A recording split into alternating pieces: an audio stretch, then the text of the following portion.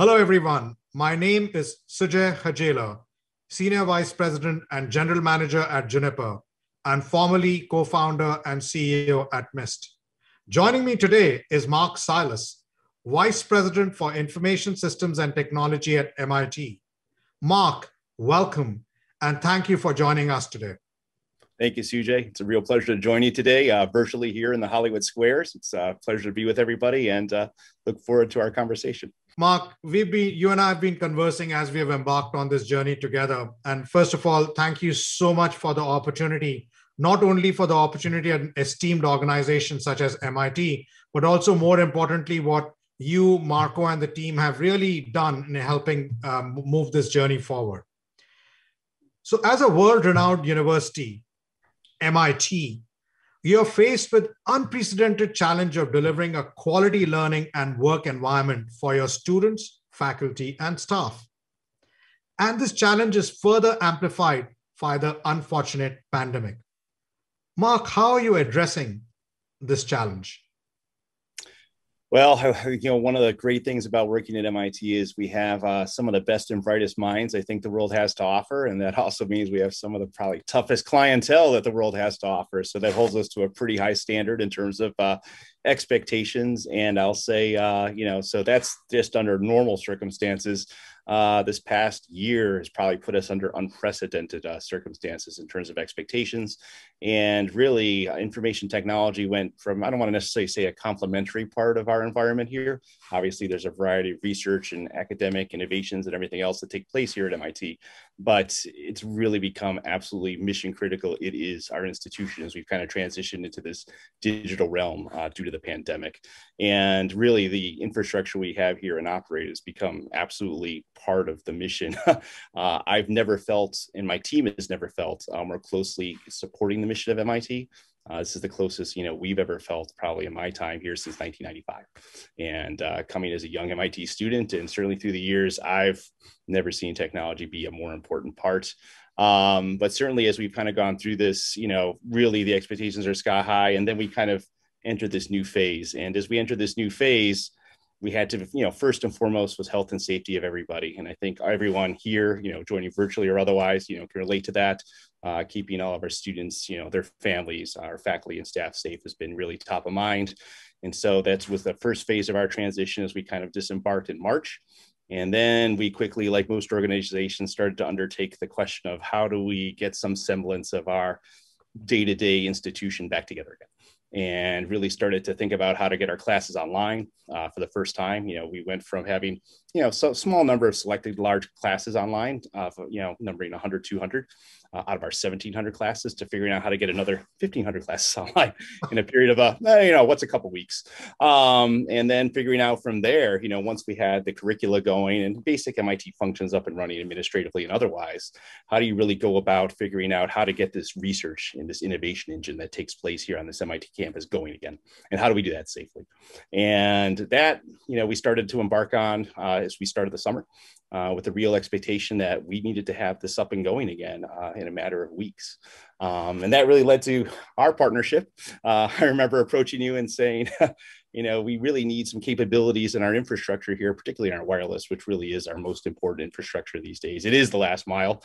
I know those people, years ago could never imagine that happening, but we're here. And, really we needed to do a level of instrumentation, a level of visibility, a level of information access and just real-time visibility that we never had before.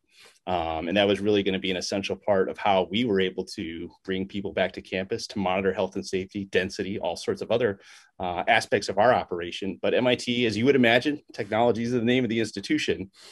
IT was going to be a huge part of our come back to campus safely strategy as we started to restart our research engine. And that's when I approached you and said, hey, how about we replace our entire wireless infrastructure? I don't know, 8 to 12 weeks. And, Sujay is, he's a great sport because when I said that, I kind of expected a little bit of a shock, but, he was, incredible partner, willing to dive in and said, yeah, I think we could do that. And between CJ, his team, Sadir, Tom, everybody, Marco on my side, it just was incredible to see everybody kind of marshal together and say, we're going to figure out how to do this because we need to do this to figure out how to get MIT going again. And this is really a foundational element to get MIT up and running, and get that research engine going. And also, as we look to the fall term, as you well know, trying to get students back here in some fashion, not the 100% density we have, normally, but in some safe semblance of density that we could handle, and also allow them to participate in those programs that you can't do virtually. Building a virtual robot, doing chemical experiments, those things you just can't do over things like video conferencing. And so we embarked on that adventure together. I'm happy to say that both of us are still standing, still smiling. So that's a good sign. But really took place over that time period was just, honestly, it was one of the most exciting things that happened for us during the pandemic, just the level of partnership and support for both of our respective organizations working together. I know I pinged you a few times off hours and you did answer. And, it was just an amazing adventure between our two respective organizations. And I can't think of a better partnership, that I've seen throughout this pandemic. And, they say relationships are forged through shared adversity. And just the way both organizations have kind of responded to this, I think, is one of the best examples of what is possible, even under the most trying circumstances. If you, really put your mind to it and your heart to it, you can do anything. Mark, thank you so much for it. I agree. First, when we first started this conversation, yes, I had those emotions, as you were saying, really. But you yourself said that time that Sujay, with things going on, the timeline, the order of measure has changed from years to months, from months to weeks, and from weeks to days, right? And, I was really excited, Mark, that as we embarked on this challenge, which frankly, both the teams took on to make happen, really what differentiated us was the vision of an experience-first networking, the vision of, like you used to say, Sujay, I need complete visibility as to what's going on. You and I both know that the amount of calls, video calls, which were run on your network were has never seen that volume before. But what I really liked was, as we said, I feel the teams stood up to the challenge because that vision of experience-first networking was there. So Mark, what's your view on experience-first networking? And how are you enhancing the experience, not only for your students, faculties, and administrators, but also how you, as an IT organization leader, run your organization? Sure thing. I would say we kind of very much like the MIST team embarked on a journey when we really saw the cloud, the last several years is really a game changer. We really seen it as a game changer, not just in how applications are built or where they're run. I think a lot of people think of cloud traditionally like, oh, well, now the application doesn't run in my data center, it runs in somebody else's, and that's the cloud. It's really not. I think that's part of it, but I don't want to sell it short. And I think that often gets overlooked, but it's a whole new way of looking at things. It's a whole new capability of tools and powers and just functions that you could never do before. And really, for us, we've seen this opportunity as a way to really rethink not only our operation, but just our expectations and how we do things, really looking at it from the standpoint of there's things we couldn't solve before that we could actually try and tackle for the first time. There's enough computational scale, there's enough computational power to do things that before, because of constrained resources, you just couldn't do. And so for us, I was talking to someone who was an early, say the godfather of cloud. And I said, now that we have this cloud, approaching maturity, across our industry, what do you think? He goes, all of the way we've been looking at everything in the technology industry is about treating computation, treating storage, treating memory, and everything is a scarcity. So all the mentality of how you build things and how you design things about treating these things as a scarcity, you have an entire industry of people who were educated that way, who were built that way, who would need to change their thinking now. And he goes, that's not going to happen overnight. So we've kind of embarked on this journey, but you guys did too. So you guys have kind of taken a look at what I'll say are some of the more vexing challenges about visibility, about performance, about really understanding what's going on the network, because there's a lot of information to crunch to figure that out. To get a holistic view of what's going on, that's a big problem. That's a big data problem. That's truly a big data problem, right? And so for us, this is really probably the first time we thought we could actually try and tackle these experiences in real time, figure out what's going on. And so one of the great things about, I think, what we've been able to do with the new platform and with the capabilities it brings to the table is we can actually see what's happening. and we can see what's happening in real time. We can see where we have challenges. When someone reports an issue, we can actually look at it and see what's going on for the first time. We're not running around with an RF detector or something trying to figure it out. And not that my guys didn't love doing that. I know they like getting out to the field, but it really, for the first time, it's like somebody turned the lights on. It really was. I mean, one of my engineers said to me, it felt like somebody turned the lights on. You could actually see what was happening.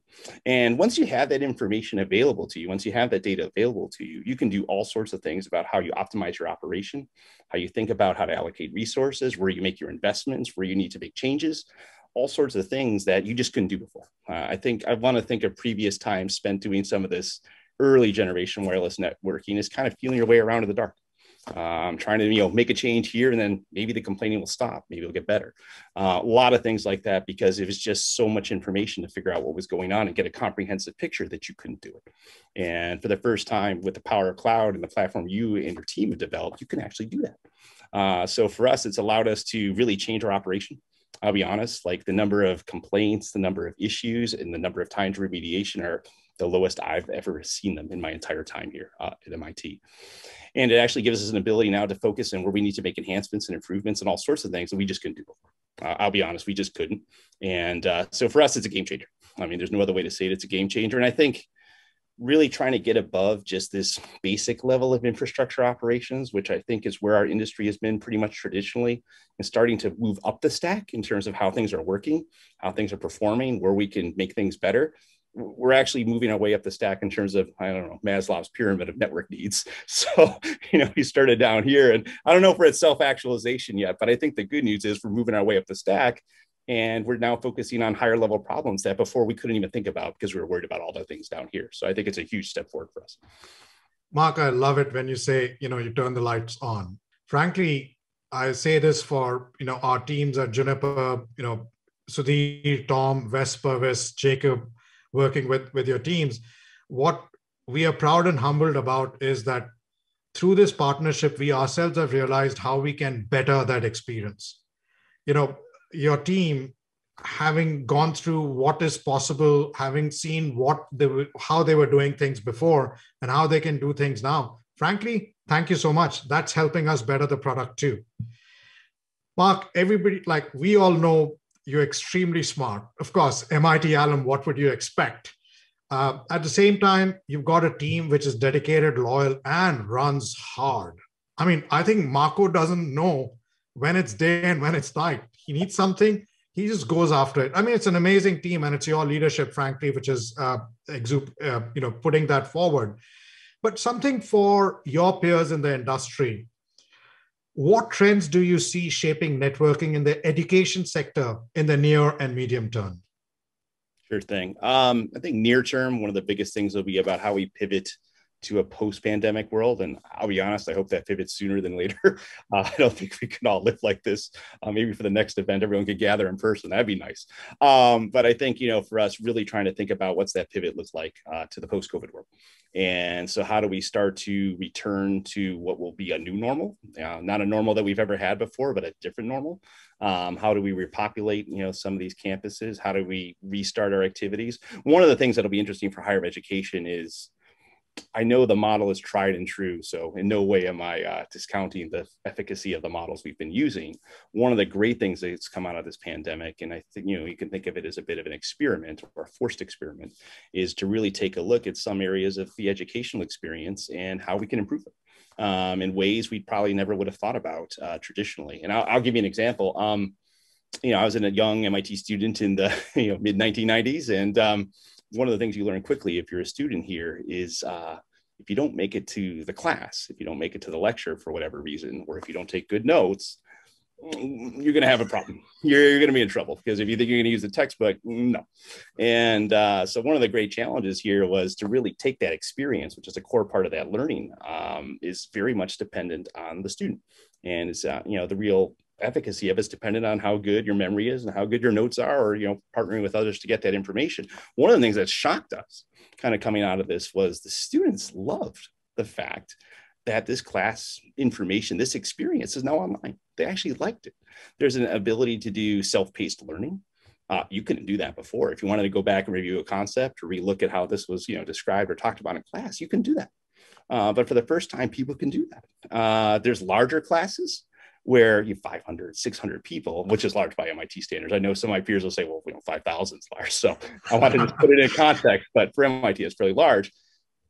Folks felt hesitant to participate or to raise your hand. It's hard to be the guy in the front row or the back row saying, I got a question. And for the first time in this paradigm, people were actually able to reasonably ask questions through something like chat. And it actually also allows the instructor to get a sense real time of, are people understanding what I'm saying? Do I need to adjust or relook at some of the things I've just talked about and give them, some more detail just to get the, key themes or, ideas home? We didn't expect that. We actually didn't. That was something that we just completely didn't expect. And it just gives you a flavor of the kinds of things that these experiences we've had these past 12 months will help us in the future. I think how we return, stepping away from education, if you look at just the general workplace, what does the workplace mean in the future? How does that work? What's that going to be like? It's probably going to be not the way it was, probably more hybrid. But in what way?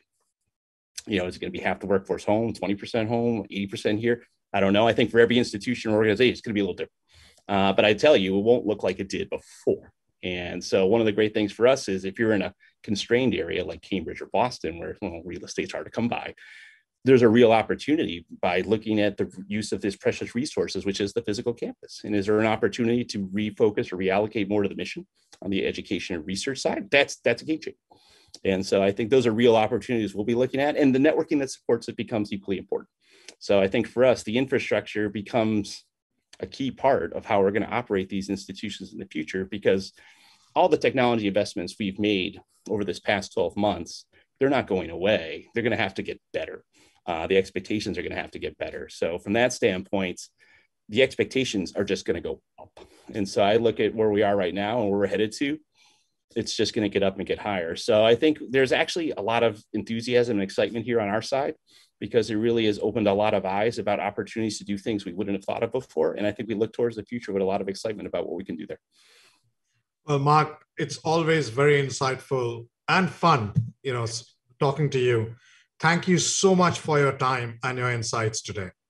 Oh, it's my pleasure. It's always a pleasure to talk to my dear friends here at Juniper. And honestly, I can't thank you enough for your partnership and for your support for us through this entire pandemic. I know we asked a lot of you and the team, but you guys have risen to the challenge and been true warriors, true partners, and just true friends throughout this. So for that, I can't thank you and your entire team enough, and I really appreciate it.